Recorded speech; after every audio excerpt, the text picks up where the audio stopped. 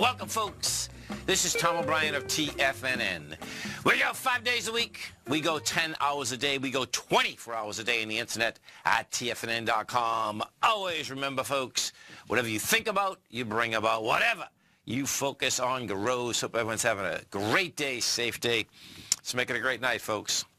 Create new agreements based on respect and love. Take the responsibility to make new agreements with those you love. If an agreement doesn't work, change the agreement and create a new one. Use your imagination to explore all the possibilities. Market-wise, let's take a look at it out here. We had the Dow Industrials finish up 70, NASDAQ up 36, S&P's up 8, gold contract down $16.40, trading at $12.49 an ounce. Silver down 21 cents, $15.74 an ounce. They smacked that commodity market in a big way, folks. They smacked the metals. Commodities out here, the only commodity that we actually trade in, oil was up. Oil was up 1.7%. 1.1% crude was, and the heating oil was up 1.7. Other than that, you had natural gas down 4.7% at 278. You had gold down 1.3 at 12.49. Silver was off 1.2 at 15.75. Sugar was down 1% at $14.31 a pound. Bottom line, big numbers inside the commodity market, and that was without the dollar really moving higher, which is pretty amazing. Oil was up 64 cents, trading 56.59. You had the note and bond market lower. We had the 10-year note down 6 ticks, 124.12. 30-year bond down 24, 153.10. Now, both of those pull back with light volume. They still want higher price. Bottom line, King Dollar. King Dollar up 143 ticks, trading at 93.380. The euro is trading at 117 3/4 to the U.S. dollar. The yen at 113 to the U.S. dollar. Our phone number is 877-927-6648. Give us a call, folks. Want to know what's going on in your world. Now, let's go to the world of the S&Ps and see what we have happening. So if we pull up the SPY, what you're going to see out here, you did 71 million shares. You're up 80 cents. Bottom line, 264.05, 265.15, no doubt can get hit. The low of the high, we're just got to it. We're in it. So bottom line is that we'll see whether we get a rejection this tomorrow, end of the week tomorrow, Friday.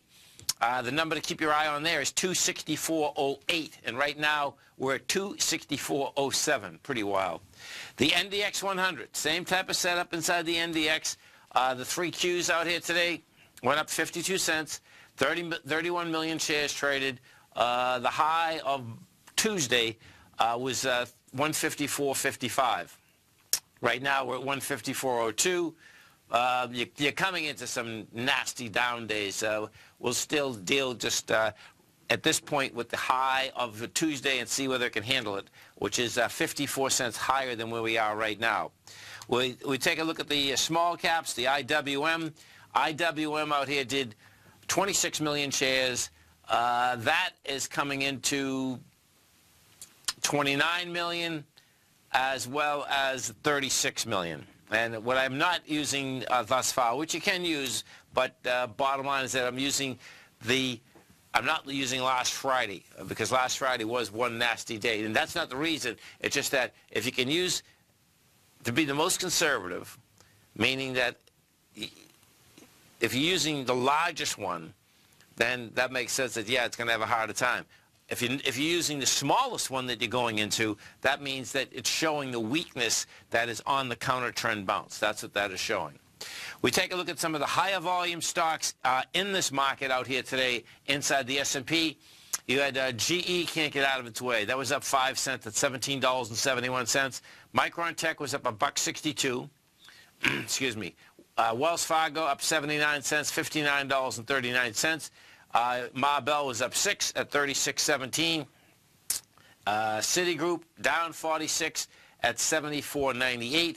Facebook up $4 at 180. Freeport McMoran up 49 cents. Now it's interesting about FCX. FCX caught a bid out here. Now, FCX, folks, is, and this is where this gets intriguing, that this is one of the largest copper miners in the world.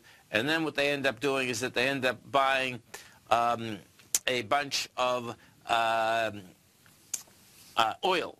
But the bottom line is that, you know, copper got smoked, but when you look at their numbers, they do $16 billion a year. When you look at their numbers, out of that $16 billion, only 1.3 is in oil. So this move here inside Freeport-McMoRan is saying to me that, guess what, the copper, let's go over and take a look at copper, because copper came down fast and furious yesterday when China came out with their 5-year plan.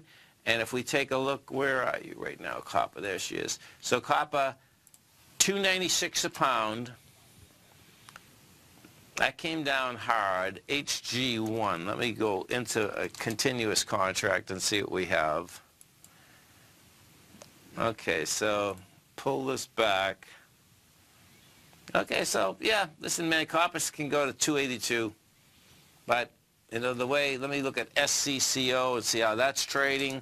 That is the largest copper. Yeah, it's the SCCO. This is pretty cool, man. So Southern Copper was actually up 6 pennies. It rejected the lower part of the consolidation that it's been in. It's good. It's good. It's still a good-looking chart. So that is saying that this is going to be an event that is going to be over pretty quickly inside the copper market. We go take a look at the high flyers out here. We had Facebook. That is going for its highs once again. You had up $4, 180. The high out here is 184. The low of that high is 182. We take a look at Google. Google also caught a bid out here. Google was up $12, 1,030. Now Amazon didn't catch the bid. Amazon looks like it's building more cars for lower price. Amazon was up $7, 11.59. That looks to me like it's going to go test the breakout area, the top of the breakout area, which is 1105. Bitcoin is going to start trading on the Chicago Board of Option Exchange this coming Sunday night.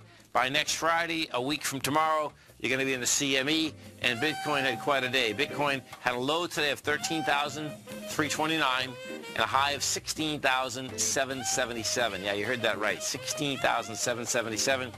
At this time, it's trading 15,799. We're coming right back, folks.